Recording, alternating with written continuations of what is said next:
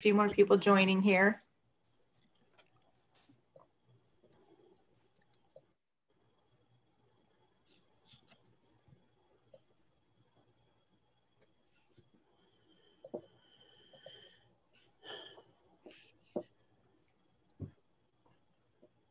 All right, we will go ahead and get started. Thank you everybody for joining. I'm Cindy Hansen. I'm Orca Network's education coordinator, and you'll meet the rest of the team in just a few minutes. I'm just going to talk to you for a few minutes about Zoom, assuming most of you are pretty familiar with how Zoom works by now. But just in case you're not, there is a chat feature. So down at the bottom bar, if you just click on chat, you can send messages to the panelists. You can send messages to everyone if you want to, so feel free to chat on there. If you do have any questions for the speakers, we're going to ask you to put those actually in the Q&A. So you'll see the little Q&A button, just click on that and write any questions that you have for the speakers. If you put them in chat, we just might lose them if there's a lot of chat going on, and we want to make sure we get to everybody's questions. So we will do questions after each speaker. So go ahead and feel free to write those in there as they come to you, and we will try to get to as many of those as we possibly can after each speaker. So I think that's it for Zoom. If anybody does have any technical questions or something's just not working quite right, feel free to write that in the chat for us, and we will try to fix that as soon as we can. So I'm going to turn it over to Susan to do our welcomes. All righty. Thank you everyone for coming in and joining us tonight. Thankfully, it's not a nice night for being out there on your boats with a small craft warning and lots of wind and rain. So we're happy to have you here instead.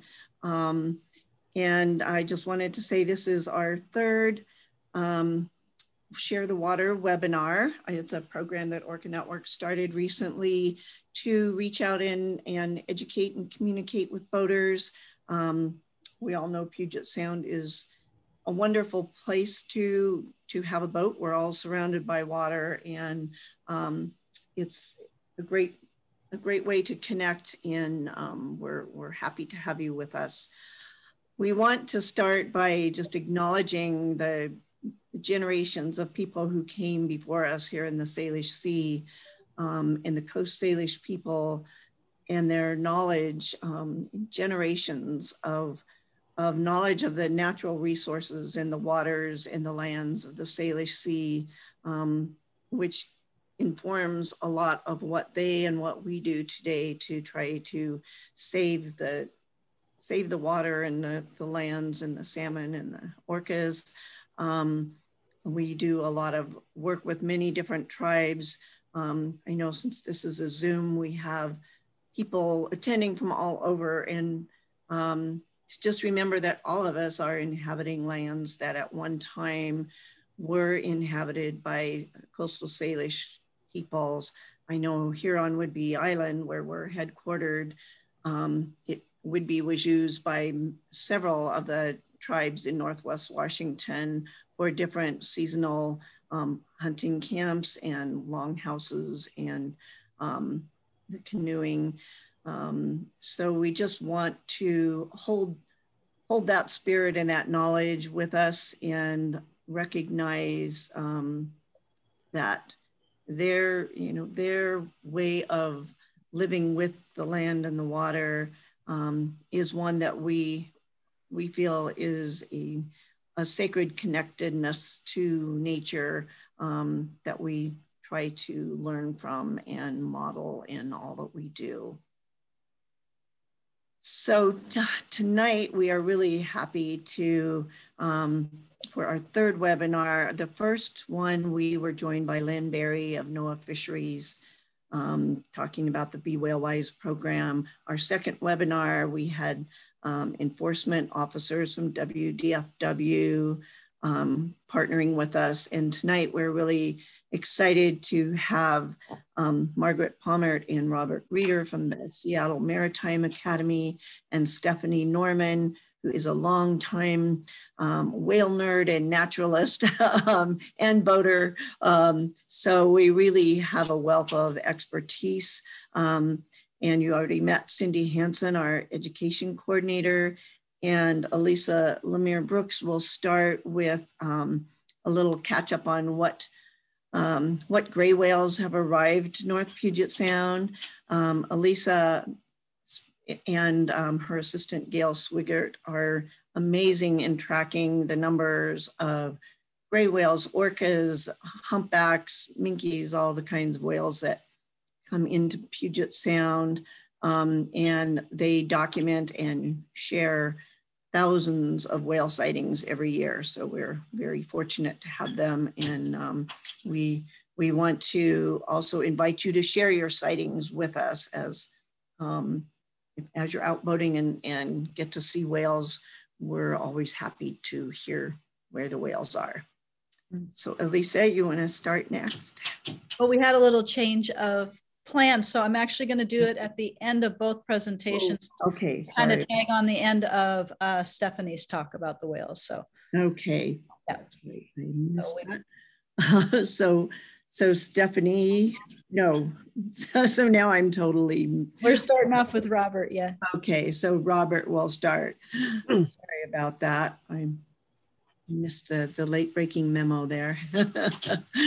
So Robert, we turn it over to you to share all your knowledge. Thank you for joining us.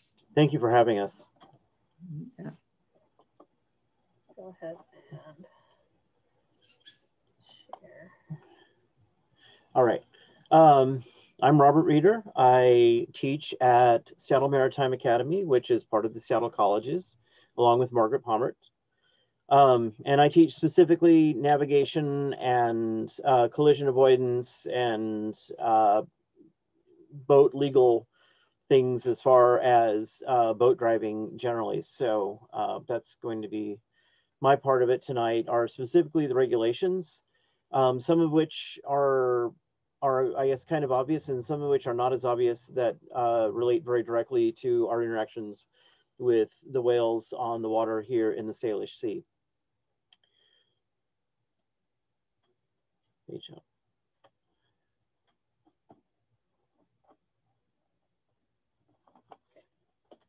There we go. So nope. That's fine. Cool. So the first place I want to start is with the navigation rules and regulations, specifically, and these are generally thought of as being preventing collisions between vessels. However, even the Marine Mammal Protection Act cites the rules that are in here that we're going to be talking about this evening. And this is a compilation of, for those who are familiar with the codes of regulation, this is all in 33 CFR 82 and 83. And they do very specifically relate to our protocols on the water, and for not just interacting with the whales, but also interacting with other vessels. And so I want to touch on a couple points that show up there that don't show up in other places that I think are very important. And then we'll get into even more whale specific things after. We will be talking about US federal rules and regulations. We'll also be talking about Canadian rules and regulations, and also the state of Washington. They are similar, but they are not all identical. So we're going to be talking about all of those.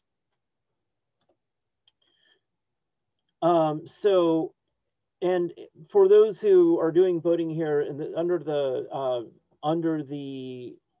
navigation rules and regulations, all of Salish Sea falls under the international rules and the inland rules, and all, just for reference, all of the Salish Sea fall under the international rules. But all of these are same for international or inland. Some very quick general definitions. The word vessel includes every description of watercraft used or capable of being used as a means of transportation on the water.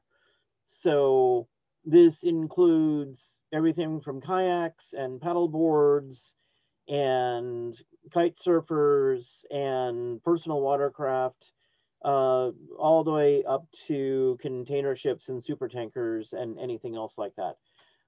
There is no distinction in any of the rules or regulations between commercial and recreational vessels. ever. Nobody cares if you're getting paid or if you're having fun when you're out there interacting with other vessels or with wildlife.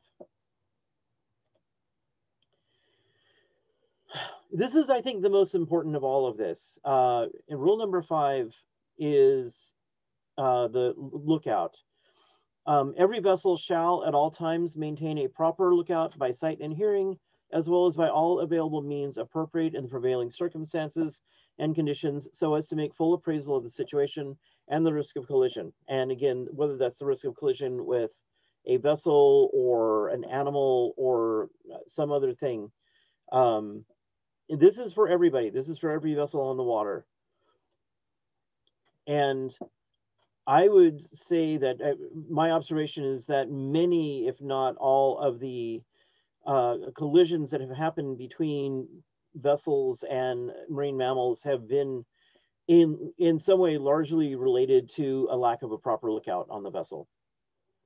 And a proper lookout does not mean just sitting in the cockpit and looking around occasionally. You do need 360 degrees of visibility, which may require more than one lookout. In the case of the illustration, the head sail obscures the visibility of from the cockpit, and so they have a lookout forward where they can see around the head sail, or if you have a spinnaker up, or just even a high riding bow for a hydroplaning power boat, for example. And again, there's no difference between commercial vessels and recreational vessels as far as these rules are concerned. Safe speed. Every vessel shall at all times proceed at a safe speed so that she can take proper and effective action to avoid collision and be stopped within a distance appropriate to the prevailing circumstances and conditions. Fairly self-explanatory, but nonetheless, excessive speed is a very serious problem. Again, not just with collisions between vessels, but also collisions between vessels and wildlife. So as one of Margaret's and my old teachers would say, slow is pro.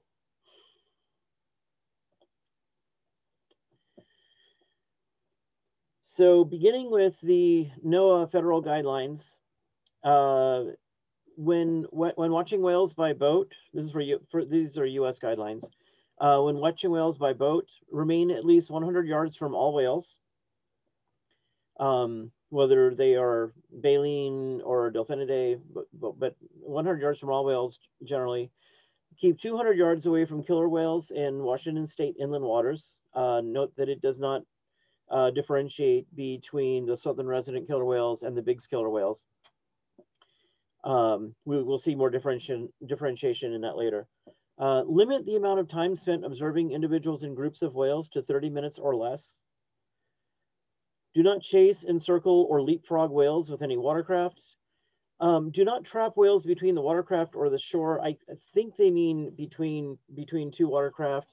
In some cases, some of the benthic feeders, you actually want to let them be along the shoreline and to not impede them from the shoreline. That's not very well worded. When encountering whales, slow down, operate at no wake speed, put your engine in neutral when whales approach to pass, and avoid approaching whales when calves are present, and never put your watercraft between a mother and its calf. Commonsensical, but we've seen it happen. Whale laws in Canada.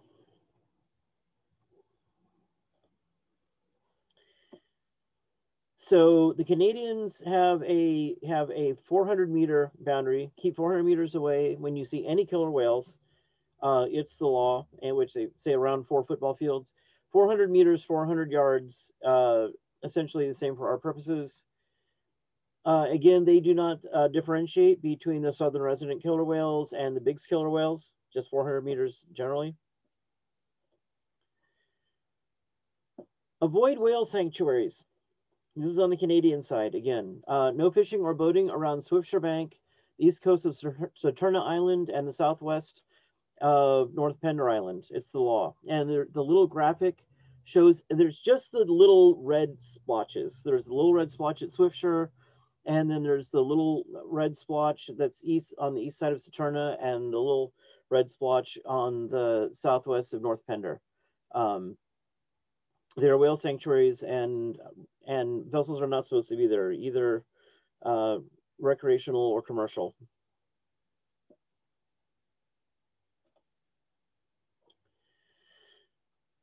Again, this is under the Canadian regulations. Slow to 7 knots and avoid fishing. Reduce your speed to less than 7 knots and avoid fishing when you're within 1,000 meters of a killer whale. All of which makes good sense. Reducing vessel noise. Turn off echo sounders when not in use, and engines to neutral idle when within approach distance of a killer whale.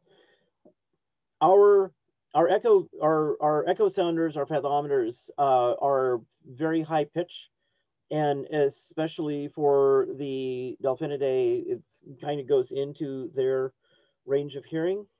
In most cases, the Salish Sea is very deep and wide. In most cases, there are very few places where your navigation is going to be severely impacted during daylight hours, especially by turning off your fathometer and putting it into standby for the time that you're in proximity of the whales. Obviously, if you are in a situation where you are at risk of grounding, you probably want to keep your echo sounder on. But most of Puget Sound, most of Salish Sea is pretty deep water, so being able to turn that off in proximity to whales is just courteous and a good idea.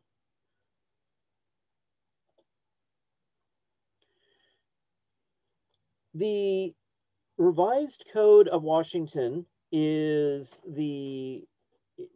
are the rules and regulations for and laws for Washington state boating, not just boating, but this where part of it comes from.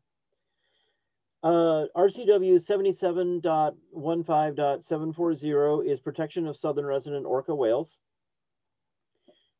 This is somewhat synopsized. If you are familiar with the RCWs, you know that they are written very convoluted. This is, and even as much of a wall of text as this is, it's better than it could be. But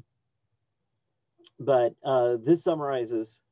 It is unlawful for a person to cause a vessel or other object to approach in any manner within 300 yards of a southern resident orca whale. So, whereas in Canada, it was 400 meters for all orca whales, in Washington state, it's 300 yards of the SRKWs. Position a vessel to be in the path of a southern resident orca whale at any point located within 400 yards of the whale. This includes intercepting a southern resident orca whale by positioning a vessel so that the prevailing wind or water current carries the vessel into the path of the whale at any point located within 400 yards of the whale. So this is specifically the NOAA regulations, the NOAA recommendations talked about not leapfrogging, and that's what this is saying. It's like, if you see the direction that the whales are moving, don't stick yourself in front of them so that they come, they have to divert in order to avoid coming to you. Continuing with the RCW, it is unlawful to position a vessel behind a southern resident orca whale at any point located within 400 yards. So 400 yards in front, 400 yards behind. It's also unlawful to fail to disengage the transmission of a vessel that is within 300 yards of a southern resident orca whale. So you don't need to shut down your motor, but you do need to put your motor in neutral. If you have a reason why you need to keep your motor running, you can do that, but you need to be in neutral once there are SRKWs within 300 yards.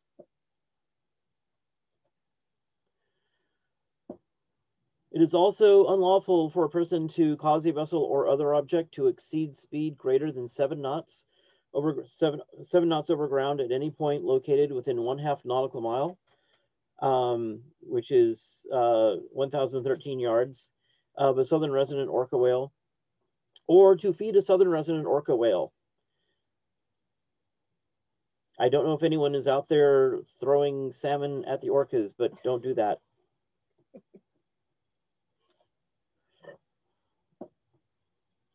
Now, I want to note that there are, having gone through the RCW, there are many, many, many exceptions to these. There are more exceptions than there are the text of the RCW, especially for military and commercial vessels, including commercial whale watching vessels. Where you are, if you are navigating within, if you are navigating within with the vessel traffic system, if you're within a VTS system or within the traffic lanes, it's different. There are many fishing vessels have different exceptions. There are many exceptions to this. If you're for your specific vessel, specific regulations and circumstance, you really want to consult RCW 15740, because it's just the way the RCWs are written. It's got lots and lots and lots of exceptions to everything that we just said. So as a synopsis, and this is from Orca Network, stay 300-400 yards from endangered southern resident orcas. Stay 200 yards from the big transient orcas. These are the mammal-eating orcas that are here in Puget Sound and elsewhere. Stay 100 yards from baleen whales and all other marine mammals. Act respectfully and responsibly when operating any type of vessel or watercraft, which includes kayaks and paddleboards around whales and all marine mammals. Slow to under 7 knots at at the first sign of any whale. And the rest of it is COVID stuff, which is important, but not quite as relevant. So all of this stuff talking about how many hundreds of yards or how many hundreds of meters off of the whales, I want to acknowledge and address that estimating distance over water is extremely challenging. As someone who has been professionally on the water for many years, and I train lookouts, I train ABs and mates and masters how to judge distances on the water. It's hard. If you are used to seeing distances on land where you have objects on land to help make those estimates, it is surprisingly difficult to translate that into what you're seeing on water, even if you're standing on a beach, or maybe even especially if you're standing on a beach and looking out over the water, but also from your own boat. And it is something that just comes with practice. My recommendation on this is if your boat has a working radar, and many of them do, not every boat has a radar, but if you have radar on your boat, I find it is very useful to use your radar with things that are charted on the water, or that you can see that are big, that give a good radar return, that you can get the range to that object, in this case using a buoy, and just get a sense of visually what it was like. If this thing is 0.2 of a mile, then what does 0.2 of a mile look like on the water? And you can do the same thing with GPS. If you have a chart plotter and something is charted and you're going by it, you can do the same thing, getting that visual estimate of, okay, this is what 400 yards looks like on the water from the cockpit of my boat. And it's going to be different from a small boat and the cockpit of a small sailboat versus the wheelhouse of a passenger ferry or the bridge of a container ship. They're going to look different just because of your elevation and your distance from the bow and all of those things. And if you're shoreside looking out to the water, it's going to be similarly different. So if you have the means to practice with objects that are known objects on the water, where Stephanie and I live, we have a buoy that marks the center of the traffic separation scheme, and that's a very good visually from our house, and that's a very good estimate of, okay, that's that many yards out, and so I'm seeing something that is half of that distance, and so that's how far away this thing is I'm seeing. So I really recommend practicing with that and training with it because it helps. And mostly, don't forget to have fun. You know, be safe on the water, maintain your proper lookout. That's really the very most important thing. Maintain a proper lookout and enjoy your time on the water and enjoy the whales. They're wonderful. And, you know, 'tis the season for that. Just be safe about it and respectful. Okay. And I guess it's time for the Q&A slide, which is not ours.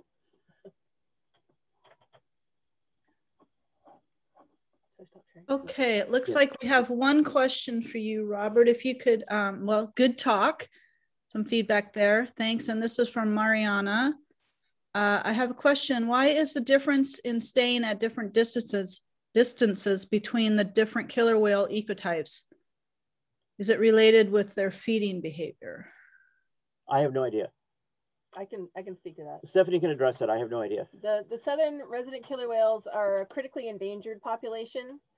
I don't know the number right off the top of my head, but it's between 70 and 80 whales total in that whole population. That is a unique genetic population. They don't breed outside. So the extra offset is to give them more space for feeding, more space for foraging, and to reduce the amount of noise that they receive underwater so that they're not, that doesn't interfere with their communication. All right. Does anybody else have any questions for Robert? Let's see. Stephanie Palmquist asks, new to this community of whales loving people, how can I visually tell the difference between the two types of orcas? I really think these are questions for our next speaker. These are exactly questions for our next speaker. Yeah, Stephanie will be going over baleen whales. Any one of us is happy to help you with that, or Stephanie, if she wants to take that. Yeah, I can take that quickly. Let's go ahead and we're going to switch chairs here. It looks like the questions are going to be for her. We're sharing our technology here. So there is one more for Robert. Is he nearby? Yeah, yes, no, I'm right here. Right here. Okay. I'm right here. Do you have, since you're, do you have any tips if a whale pops up near a paddle border? Really, I mean, a paddleboard is just a boat, right? So all the same things. Don't, you know, do your best to be respectful of their space. And obviously they are, you know, any of these whales are going to be faster than your paddleboard. So they're going to kind of go where they want to go. But don't behave unpredictably to the whales. So if you're, I mean, if you're paddleboarding, you're under 7 knots anyway, unless you're a lot better at it than I am. So I would say maintain what you're doing, you know, and if you want to stop and get your GoPro and take pictures, of course, do that. I will say that the experience of a baleen whale, especially a humpback whale, next to a paddleboard or a kayak is, you're not going to be thinking that much about the rules. Because they are enormous, and it is not apparent how enormous they are until you're in the situation of being in a very small boat and you're looking up at a fluke that you are not expecting. That's the other thing that I want to say really quickly about with the minkies and the humpbacks especially is they will pop up where you're not expecting them. So this is why maintaining that proper lookout is so very important, because they can just pop up out of nowhere, and they do. Thank you. Francis is encouraging everyone to stop at bewhalewise.org, and I think that Stephanie was likely going to cover that. We definitely will be talking about bewhalewise.org. Yes. Thank you all. Thanks, Francis. And I just wanted to thank Robert for, you know, discussing the perception of distance over water issue, because that's one we get a lot of whale reporters who are on land. And I know we have, you know, been on one side of Admiralty Inlet watching whales, and someone reporting from the other side, and we'll think the whales are over there on the other side, and they'll think they're close to the Whidbey side. And I know just watching the ships go by and looking on ship traffic, marine traffic, and looking at what it looks like from our window on land, you know, it's a huge, you know, it's just very deceptive, and a lot of people don't understand that. So that's a point we're really trying to educate both boaters and land-based whale watchers about. So appreciate you covering that. Yeah, so we see the same thing here, where we're south of Alki Point, and we'll see orcas that is like, oh, they're over by Vashon, and people on Vashon are like, oh, they're over by Alki, and it's like, yeah. It really is very hard. I've been being a lookout and training lookouts for 30 years, and judging distance over water is just very, very difficult even for the professionals. A couple more for Robert here. Stephanie also would like to know, can you give an example of distance, i.e. how many yards in a neighborhood block, like some other reference that we might be more familiar with on our day-to-day? Well, 100 yards is a football field. Yeah. If that, an American football field, 100 meters is a Canadian football field, or soccer, or whatever they call that thing. So I guess 400 meters would be about a city block, maybe. City blocks in Seattle are weird, but they're not uniform like in some other places. But I'd say maybe a city block. Yeah. Thanks. I did like your answer too about practicing. I know that I've done that with like distances just in whale watching, watching them from shore, and a lot of things ahead of time. Practicing is really useful in these situations for sure. Okay, another one, and I think it's probably going to be similar to the paddleboarder about, so Richard says, when we've stopped on the water at the required distance from a baleen whale, and all of a sudden the whale pops up right beside you, what does one do? Appreciate it. Take lots of appreciate the fact that happens. They are very intelligent animals, and they are going to do what they are going to do. You're going to have whales pop up, especially, and I want to say that especially the humpbacks are going to pop up, or they're going to pop up. And and if you're a kayak or a paddleboard or a rowboat where you're not going very fast in the first place, the best you can do is hang on and be impressed by it, honestly. Mm-hmm. But the bigger issue is like faster vessels like need to know what their stopping distance is, what their stopping speeds are, and be ready, have your proper lookout, and be ready to yank back on the throttles right now when suddenly you've got a humpback or a minke sounding right in front of you, because they sure will. And I think I would add too, because I know it comes up a lot when we're working with the public, is to not engage your motor if a boat is near you. Like absolutely wait until the whale moves on before you move on.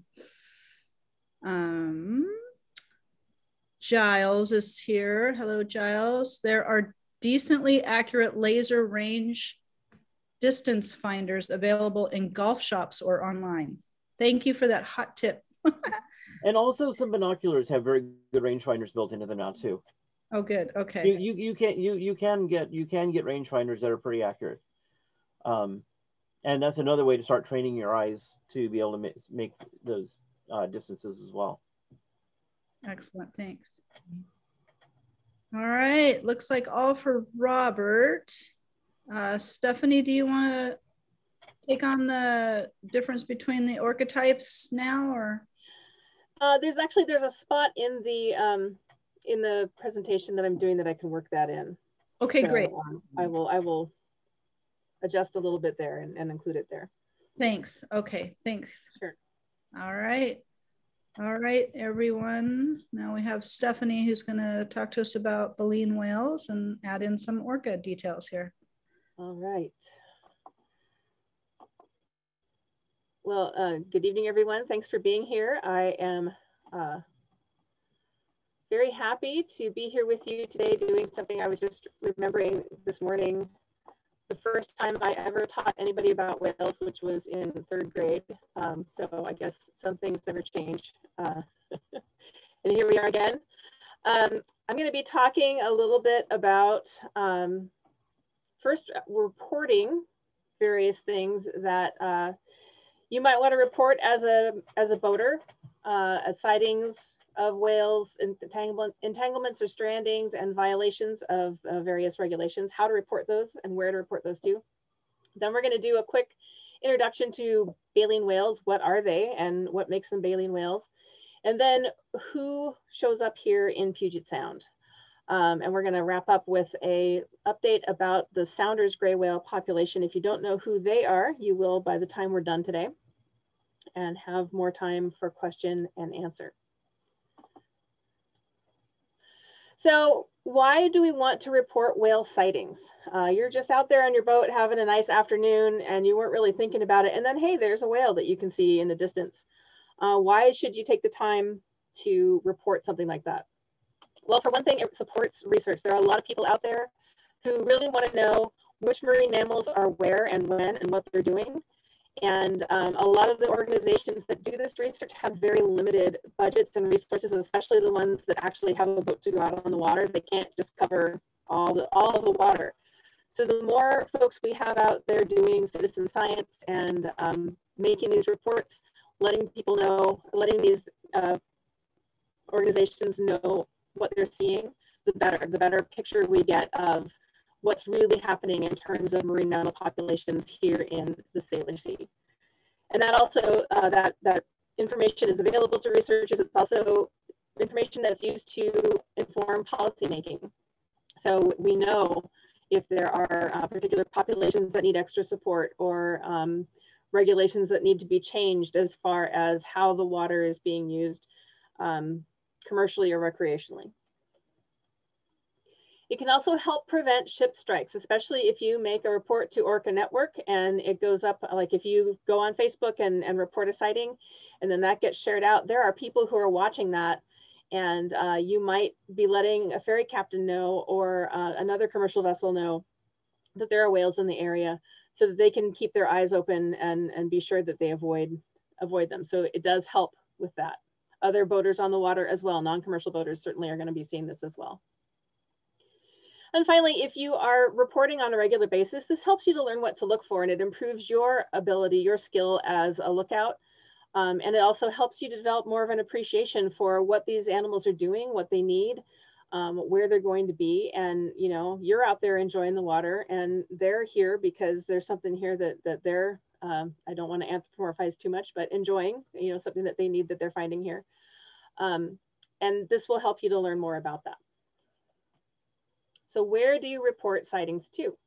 Well, Orca Network, of course, is one obvious one, 866 OrcaNet, or go to the website. You can send an email, you can post on Facebook, and those sightings are available on Facebook as well, and as well as in a digest form. So if you sign up for the email digest, you'll get a bunch of the reports on a regular basis to let you know what's going on out there. The Whale Museum in Friday Harbor has a hotline for both United States and Canadian waters, and that number is there on the screen. And then in British Columbia, there's also the Cetacean Sightings Network with quite a memorable phone number, 866 I saw one. So that's where you can report your sightings to. What should you include when you are making a report? Well, there's a long list of things that we'd love to have you include in a report. So get as much of this information as you can. What kind of whale is it? If you don't know, you could say it's a big whale with no dorsal fin, or, you know, it's a whale with a small dorsal fin. That kind of information is fine if you don't know the exact species. How many animals are traveling? This can be tricky because, especially if it's a group of killer whales, they don't all surface at the same time, and you kind of have to estimate how many are there. That's okay, an estimate's fine. Where did you see them? GPS coordinates are an ideal thing to report, but if you don't have that information, you can say, you know, oh, I was standing at the point at point no point and I saw whales from there. Or, you know, I was on my boat in Hood Canal by Hoodsport and there was a whale there. So any information that you can give about where that sighting happened. What direction were the animals traveling in, if that's clear? What time and what was the date of the sighting? What was the behavior? And if the animals are feeding, what are they feeding on? If you're seeing killer whales, was an adult male present? And you can tell that because they have a much taller fin than the females and juveniles. If you see a group of killer whales where there's an adult male present, you will clearly be able to see the difference between his fin and the fins of all his companions. Are there any unusual marks or scars on the whales? Because sometimes those are useful for identifying who those individual whales are. And if you have any photos that can help to identify individuals, you can include those with a report as well. When you're taking pictures of killer whales, you want to try to get the dorsal fin and the saddle patch. That's the light colored patch behind the dorsal fin. For gray whales and humpback whales, the tail flukes are the best thing to get a picture of because that's how we identify those whales. Of course, you only want to do this if you have a camera with a good lens and you can get that photo with enough detail from an appropriate distance. Now, even if you can't get all of this information, and honestly, most people, you know, if they're not out there with the intention of, I'm going to find a whale and report it, you know, it's going to be hard to get all this information. So go ahead and report, even if you don't have all this information. Just knowing that there was a big whale at this place can help, especially as other people are reporting and other people have more information, and we can kind of put a picture together of what's going on. So that's reporting sightings. Now, if you notice that there's something wrong, there's an entanglement, the whale seems to be dragging some fishing gear or a net float or something like that, or if you come upon a stranded marine mammal, that's a different kind of reporting. The first thing you need to know is that you should not attempt to assist a stranded or entangled marine mammal under any circumstances. Despite the YouTube videos that get shared around of humpbacks leaping in joy after some random person has gone out with their knife and cut a net off of it, you know, that's a really risky thing both for you and for the animal involved. An animal that's in distress is going to behave unpredictably, and it is also illegal to, if you are not trained and properly permitted to assist an animal that is stranded or entangled, a marine mammal who's stranded or entangled in the United States. So don't try to help it yourself. I know that can be hard when you see an animal that obviously needs some help. The thing that you need to do is report it as soon as possible. So if it's an entangled whale, there's a phone number there for the West Coast and large whale entanglement reporting. And you can also, if you're out on your boat, US Coast Guard VHF channel 16 can be used to report an entangled whale. If it's a stranded marine mammal, whether it's dead or alive, in Central Puget Sound, that's another Orca Network report. And anywhere else in Puget Sound, Washington, or Oregon, NOAA has a stranding network. That phone number that you see there will refer to the appropriate organization who is tasked with that local region's response.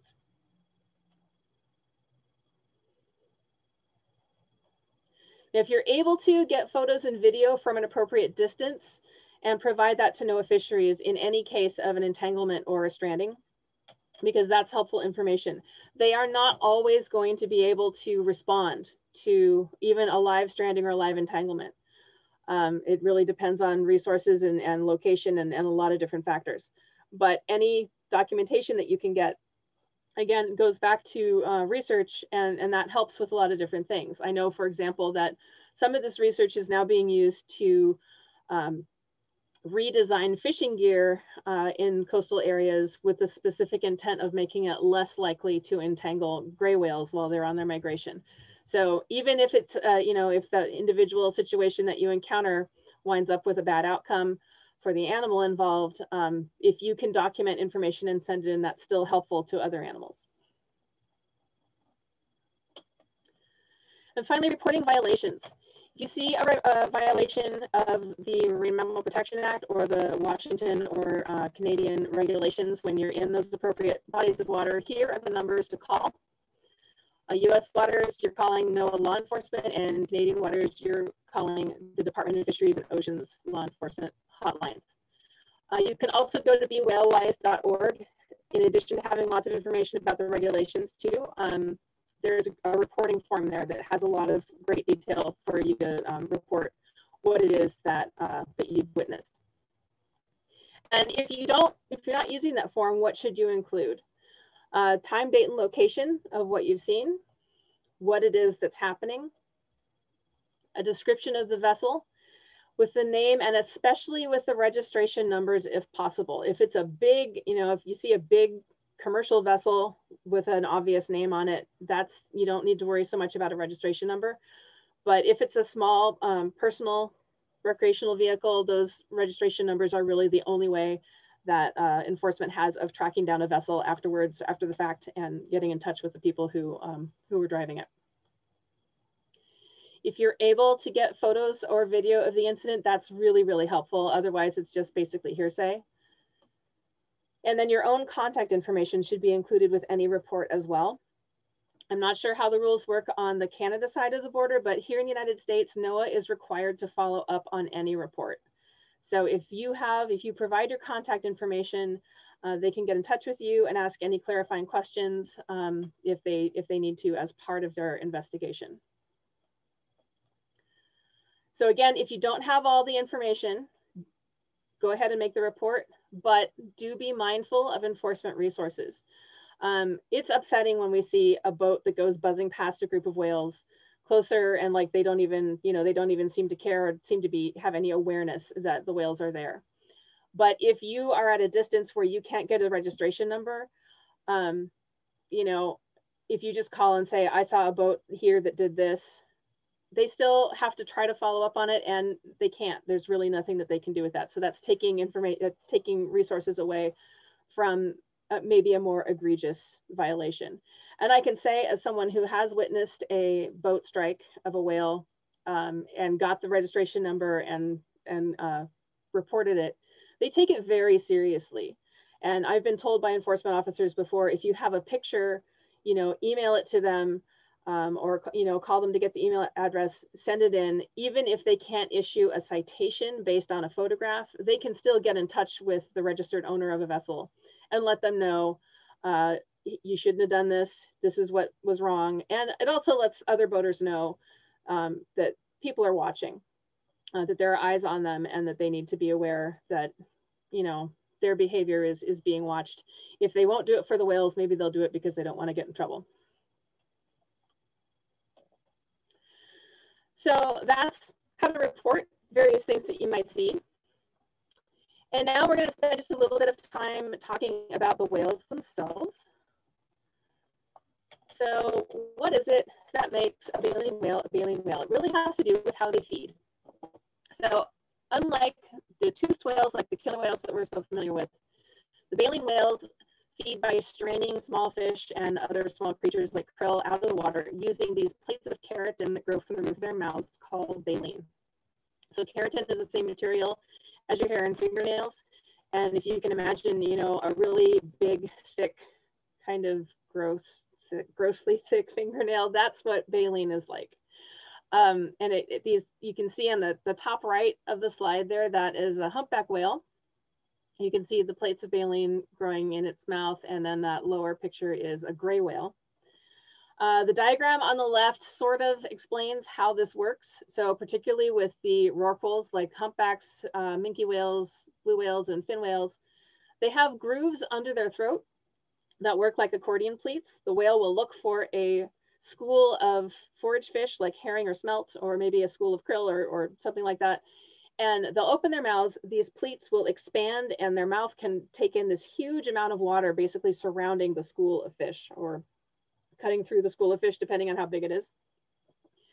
They close their mouths and then they push their tongues against the baleen, and the water gets pushed out while the fish or whatever other snacks the whale found are stuck in the baleen, and they can swallow a mouthful of food without swallowing all the seawater. This is a close-up picture of some baleen, and you can see how those plates grow right alongside each other, and that frayed edge. So that frayed edge is also on the other side of the baleen as well, and that's what forms the screen that creates this fine enough mesh that all these little animals can get stuck in it. And these really large animals eat very small things because they can catch them using the baleen. So when we think about boating in areas where baleen whales are, things that we need to consider are the fact that they are generally larger, much larger than killer whales, and also slower than killer whales or porpoises, with a possible exception of minke whales who can travel very quickly, but we'll talk about them in a moment. Baleen whales typically have a small dorsal fin, or in the case of the gray whale, there's no dorsal fin at all. So unlike the killer whales that have this really big fin that's easy to spot from a long distance, these whales do not have that, and it makes it harder to spot them. They're more likely to travel alone than killer whales. They don't have the same kind of social structure where they're traveling. Killer whales travel with their families. Baleen whales typically do not. When they come up to the surface, they are just coming up to get that blowhole out of the water so they can take a breath. And then again, if they don't have a dorsal fin or they just have a tiny dorsal fin, they've got a very low profile in the water, and that can make them hard to spot if you're on a boat and you're not watching carefully. They are unpredictable and they can surface anywhere at any time. So when you're watching for them, what you want to watch for are blows when they breathe, and there's that big column of condensed vapor. And sometimes when they are making a deeper dive, it's not uncommon for baleen whales to come up to the surface a few times, take a few breaths, and then take a deeper dive. And when they make that deeper dive, they will sometimes lift their tail flukes up in the air. So if you're watching for blows and flukes, that's one way to spot them, but you won't always see them. Again, with minke whales, you frequently do not see their breath when they come to the surface, and minkies are not likely to fluke or show their flukes during a dive. So these are things that you can use. These are some tricks you can use, but they're not foolproof. So in Puget Sound, we have several different species that we typically see. The killer whales, we have killer whales, orcas, blackfish are all common names for these animals. And we have the transient or Biggs killer whales, those are the mammal eaters, and the resident salmon eater killer whales known as the southern residents. So to answer that earlier question about how do you tell the two apart, the short answer is on the water, always assume that you're looking at a southern resident killer whale because the regulations are stricter for them. And if you don't have a really good set of binoculars or a really good telephoto lens, it's going to be really hard for you to tell from an appropriate distance whether you're looking at residents or transients if you don't have a lot of experience with telling those animals apart. The easiest way to tell them apart, assuming that you have those good optical enhancements, is that patch behind the dorsal fin, known as the saddle patch, on a transient killer whale, they will always be solid. They're going to be a solid white, solid gray. On a resident killer whale, sometimes they will have a less regular pattern. I've heard it described sometimes as like a Nike swoosh, where they have sort of an open swirl or some irregularity so that it's not that even white or gray patch. And that's one of the easiest ways to tell. The tips of their dorsal fins will also look a little bit different. The southern residents have a more rounded dorsal fin, and the transients tend to have a sharper looking dorsal fin. The other thing is their behavior. When you see the transient killer whales feeding, if you see things being flung in the air, like seals or porpoises, those would be transients feeding. The residents don't typically throw their salmon through the air quite that dramatically. And that's a really simple, brief explanation of how you tell the two of them apart. Again, if you're on the water, you always want to assume that they're the endangered southern residents and that you are maintaining that level of distance until you're absolutely 100% sure otherwise. The other whales we get here are the gray whales, humpback whales, and minke whales. These three are baleen whale species, and they are regularly in Puget Sound at different times of year. Rare, but we have also seen fin whales, Brutus whales, and sperm whales. And I have come to learn that we never say, oh no, that whale doesn't occur here, because again, they're wild animals and they show up where they want to be, when they want to be. I heard a report about a gray whale in the Mediterranean earlier this year, even though gray whales in the Atlantic have been extinct for a very long time. So you just never know. They are wild animals and they do what they want to do. So let's talk for a moment about the gray whales. Now you can see in this picture, whale has a very low profile. This is, if you were just looking out of the corner of your eye, you might mistake this for a log floating in the water. There's not a lot here to distinguish. You can see in the picture off to the right the mist of the breath from that whale that just came up to the surface to breathe. Gray whales are bottom feeding baleen whales. They're the only bottom feeders that we know of in the among baleen whales. And they will sometimes come in very close to shore to do that. As the high tide is approaching a high water mark, that is when the gray whales will come in to feed close to shore. They don't have a dorsal fin. You can see in this picture how their coloring can blend in with the water. If there is a good breeze going, that column of breath can get knocked down by the wind, so that you don't really see that if you're looking for it. So they are really, really easy to miss if you're not looking for them. Other things to watch for with grays is the heart-shaped blow you see in the top photograph here. From certain angles, because of the position of the openings of their blowhole, when they exhale, it looks like a heart. And when they're doing that feeding close into shore, you can see on the bottom photograph, what you're seeing in that picture are tail flukes, the left tail fluke of the whale on the left-hand part of the picture, and then the pectoral fin, left pectoral fin sticking up in the air on the right-hand part of the picture. Because these whales are feeding in such shallow water that sometimes when they roll over to feed to scoop up a mouthful of sediment from the bottom that they're going to filter through their baleen, they actually will expose their fins to the air that way. And we can actually identify the individuals by looking at the marks on those pectoral fins. Just like humans, they have a side preference, so they always roll over to the same side whenever they feed. So we can tell it's always going to be the same pectoral fin that each individual whale will show when it rolls over. Also, the tail flukes will have scar patterns and other markings that help us to identify the individuals. So the gray whales have a pretty remarkable migration. They are traveling from the Bering Sea to Baja throughout the year. Bering Sea in the summer to Baja in the winter and back. That's up to 14,000 miles. And what happens is that they are feeding all summer long. They're storing up fat, and when they're done with that, they rely on that stored fat for the entire trip down to Baja and back. So as you can imagine, on their way home, they're starting to get a little bit hungry by the time they get up to the Pacific Northwest, and some of them come into the Salish Sea looking for food. And one of the things they're looking for are places where there are lots of ghost shrimp. Ghost shrimp are little arthropods that live in sandy and muddy sediment. And it happens that here in central Puget Sound, in Saratoga Pass, Port Susan, Possession Sound, and particularly the Snohomish River Delta, we have very high concentrations of ghost shrimp.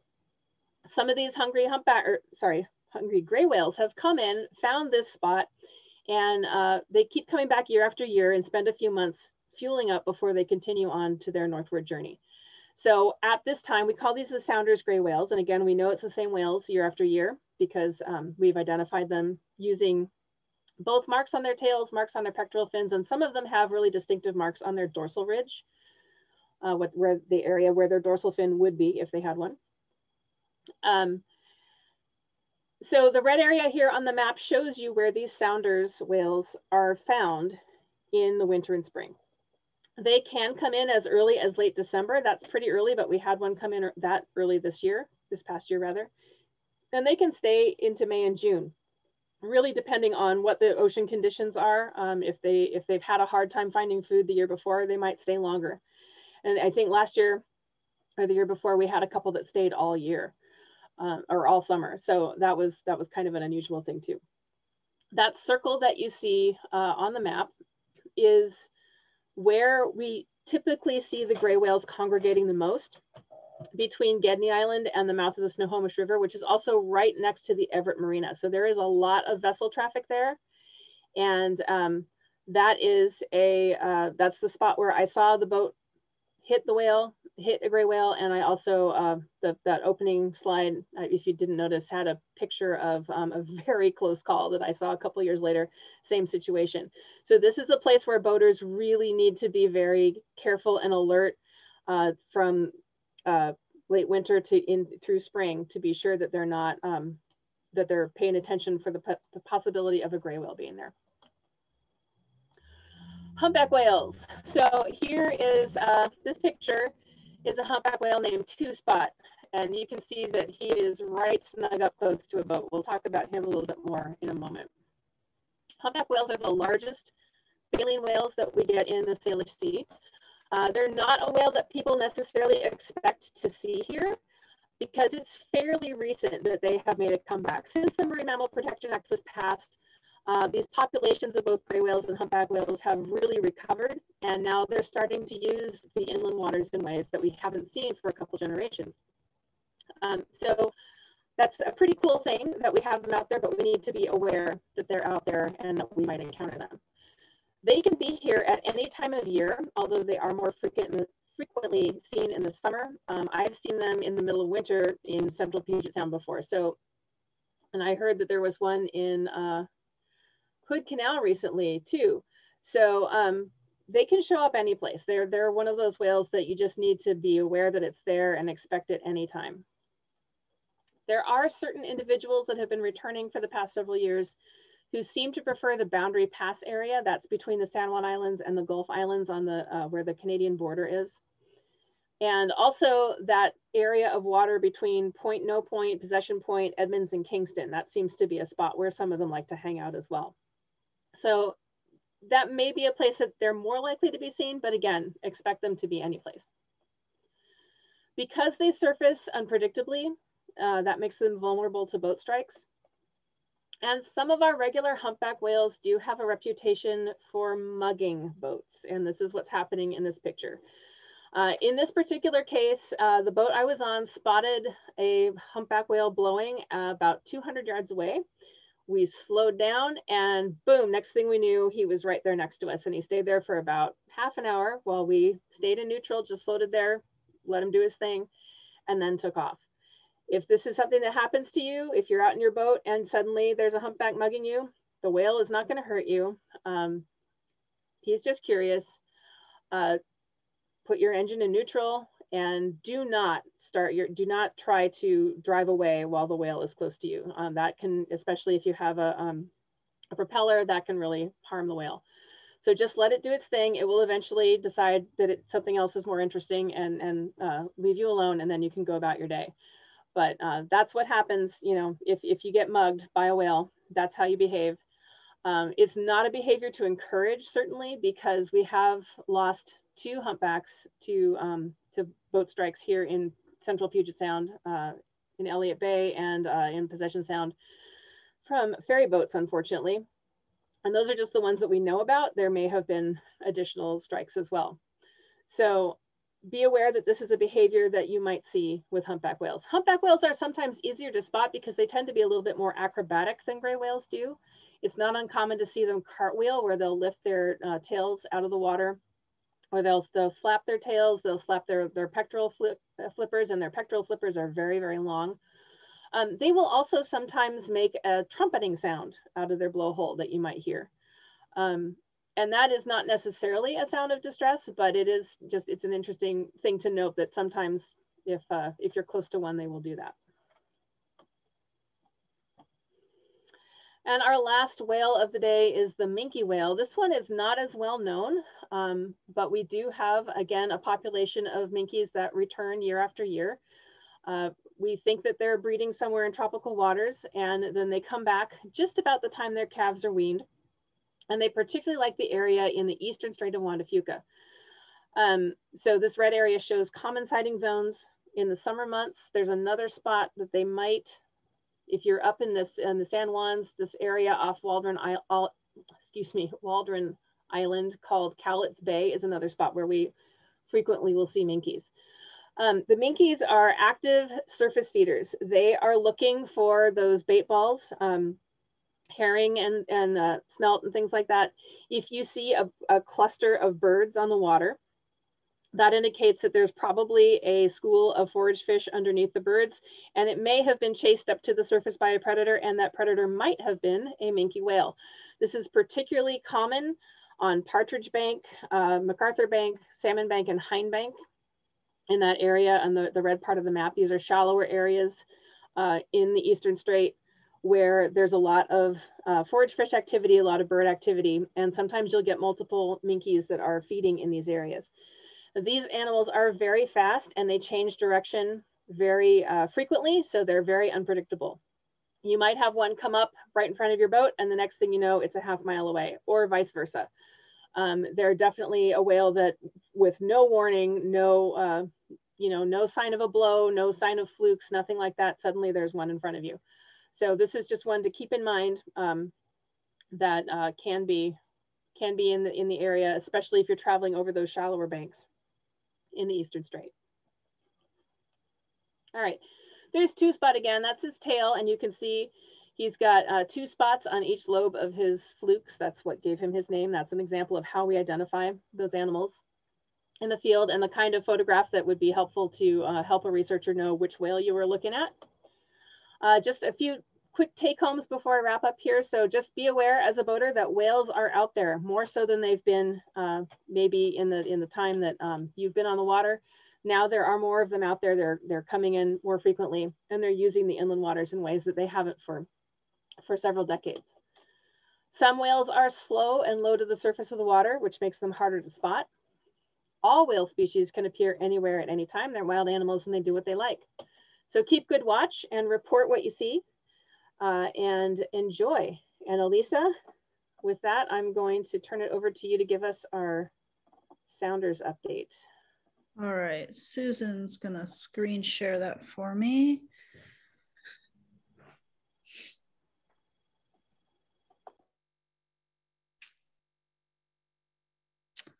All right, these are the sounders that we know that have arrived to date. Our resolution's a little bit fuzzy, but so of the elder sounders, we have 21 Shackleton, who was the first whale ever documented by Cascadia Research, 44 Dubnuck, 53 Little Patch, 56 383. I have 53 there twice, but it's supposed to be not there. 531 and 723 Lucifer.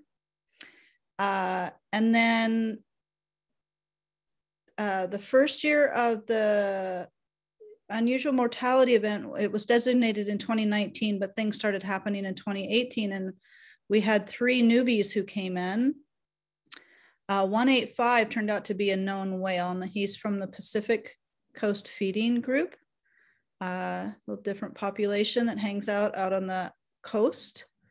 And he has returned each year since 2018. So he is now on the catalog, our ID catalog that Cascadia puts out, and we've put out a version in a collaboration with them. And then 3 more of the 2019s. There was a huge influx in 2019, and 3 of those whales have actually returned this year.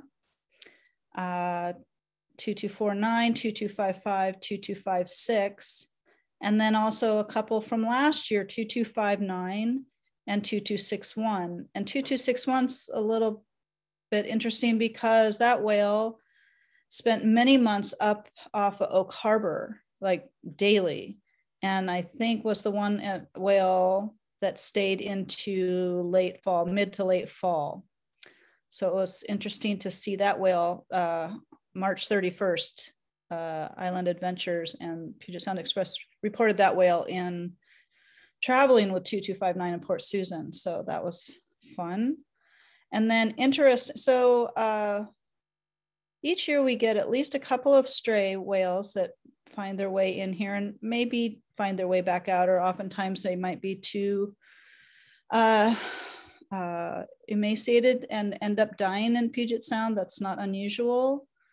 But during the UME, we've had higher numbers of stray whales coming in that do not find the feeding areas in the north. All those others that we call newbies, they actually did turn up north into the Whidbey Basin area and found the food, and but others have not. And so there's quite a few moving about. There's in different areas throughout Puget Sound right now, and out in the Strait of Juan de Fuca, Rosario Strait, and other bays. So we're keeping track of those, and we send all reports to Cascadia Research and NOAA. And then one of the whales that showed up in Rosario Strait was first sighted on the 25th, I believe, but we got reports on the 26th was a whale that 1364, Ali Perez, the ID queen at Cascadia Research Collective, found the whale, and it had only ever been documented once on the outer coast in 2011. So kind of underlines the importance of people's sightings and photographs, like good photographs, so they can find matches. So that was really cool. One other thing wanted to say, and just make note of here, is Cascadia Research gets out and does field survey work quite a bit. And there's also a drone team that has joined up with them the last couple of years. And so we just wanted to say that if you see the research boats out there and you are a recreational drone flyer, two things about that. The regulations are clear to some people and are not clear on the book. So we ask the people and encourage people to follow all Be Whale Wise guidelines, because it is another object, and DFW and NOAA do consider that the southern residents are off limits, and also that it is considered a vessel. So all Be Whale Wise regulations and guidelines should be followed. But in particular, when the researchers are out there doing their work, if other people are flying their recreational drones, they have to bring theirs down. And so we've been able to get some alerts out when we know they're out there, which has been really helpful. And we've appreciated everybody's cooperation with that. So I think that was the other thing I wanted to say. And Margaret, and we have just wanted to make note, we've put some links in chat. So before we get to Q&A with Stephanie, we've put some links in chat for different resources to learn more about the gray whales, and also about boater resources around boater and watercraft safety and whale safety. So thanks. And then Susan, got one more last slide, and then we'll find some questions here. Does anybody have? I don't see any questions in the Q&A. And while we're gathering questions, I'm not sure if I'm not able to see our Share the Water postcards in the chat, but maybe some of you are. But I just thought during the Q&A, I may show those, or while we start the Q&A.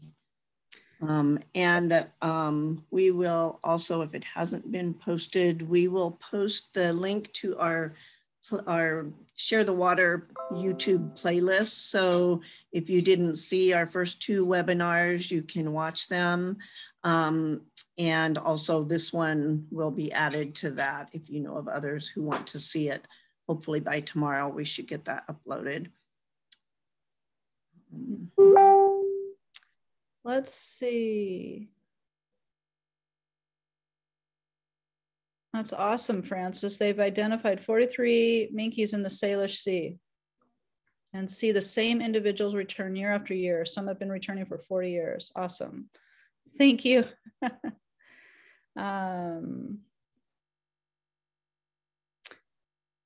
Marilyn, who were the two grays that spent much time off West Beach's Deception Pass last year or a year before? I think, yeah, several of them did. 2253 for sure. Maybe 2252. And they both stayed really late into the end of summer. And I think that was, yeah, 2019. Volunteer opportunities with Cascadia, click on their website, their link in the chat, and you'll need to be in touch with them about that. All right, anybody have any questions for Stephanie?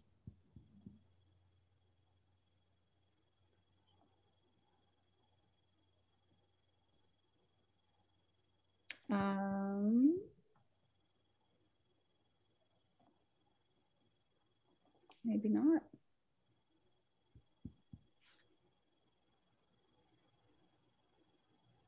Give people a chance to.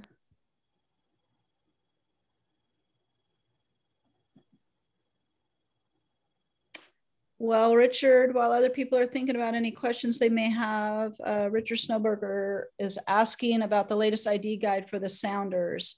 I know Cindy may have more information on that.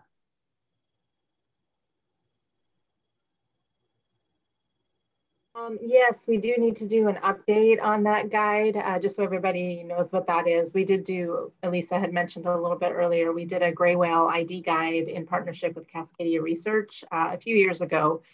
And we did do a few updates on it last year, but didn't end up printing it because there were, our whale center was closed and people weren't on the water as much with COVID.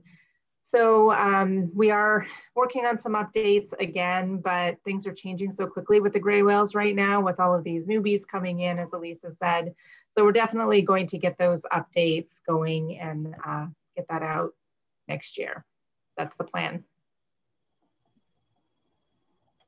Okay, that one's done.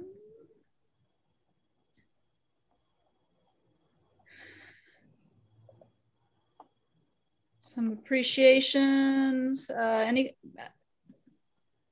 happy to take more questions if anyone has any and wants to put them in the Q&A.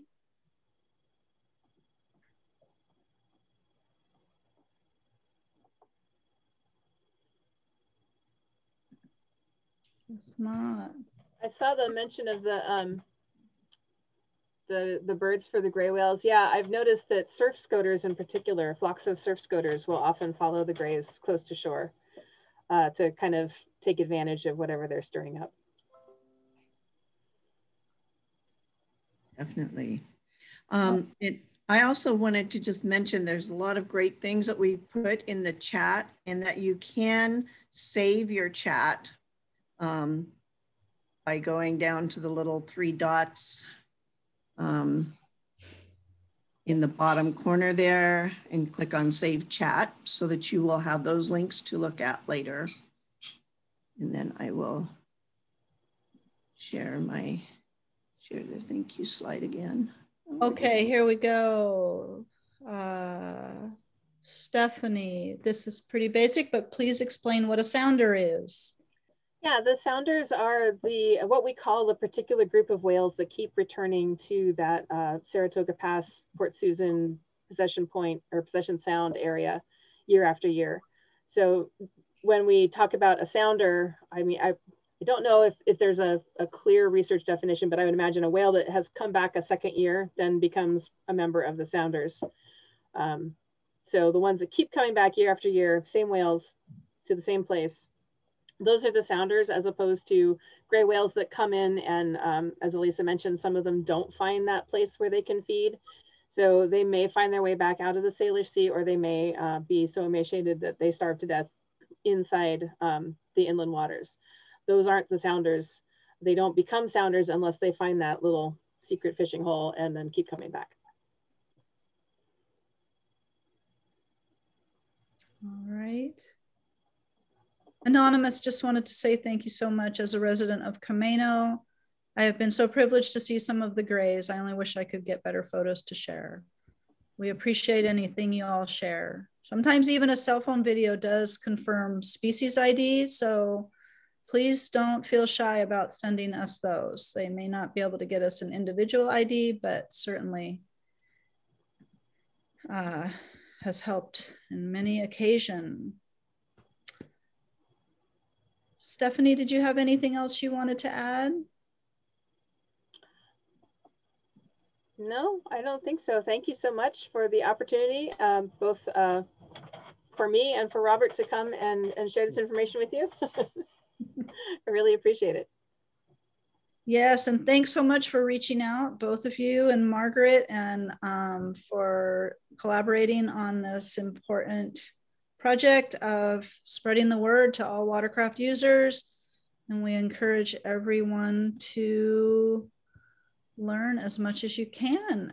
Here we go, another question from Dawn. Have you noticed any change in the whale's habit with the reduced vessel traffic due to COVID?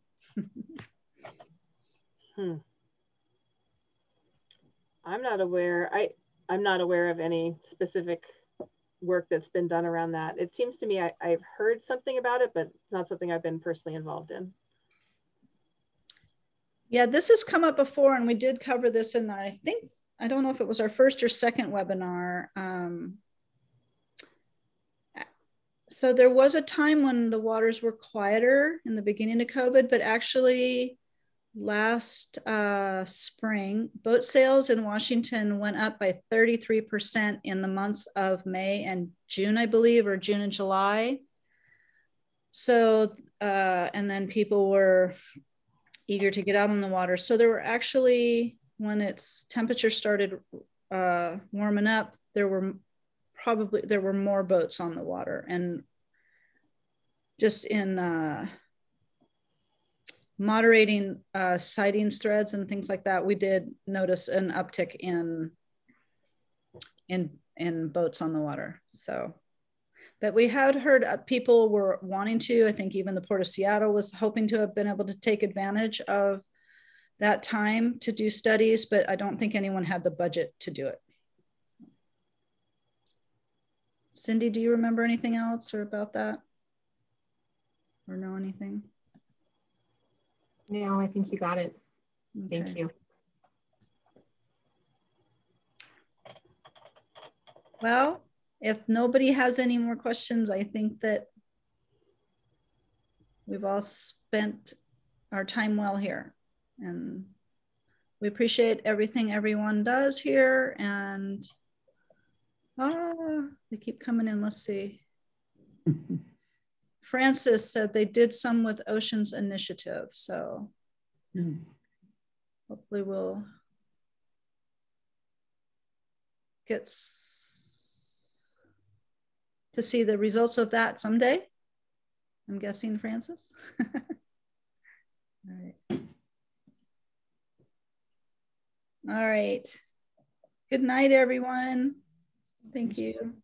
Thank you all for coming. Appreciate it. And thank you, Seattle Maritime Academy, and Margaret and Robert and Stephanie for all sharing your information, and Elisa for all you do with keeping track of all those whales out there, and for Cindy, all you do for educating and being our Zoom queen, and keeping us all on screen when we need to be. And you too, Susan, for creating Orca Network and all the work you do. No, we're just happy to be here and have the whales that keep coming around. And we actually got to see a gray whale from our house on Sunday. So I was really excited because we're usually watching other people's pictures of whales that we're too busy to get out to watch. So it was great to see a spout. So we appreciate all you who get out there more often on the water or on the shore and share all your reports. It's very fun and it's very helpful because it assists many researchers who are researching all kinds of whales. So safe travels out there, whether you're on the shore or on the water, and we appreciate you wanting to come and learn and be a part of this tonight. Thank you. And watch our page for the next one. Good night. Thanks, everyone. Good night, everyone. Good night. Night.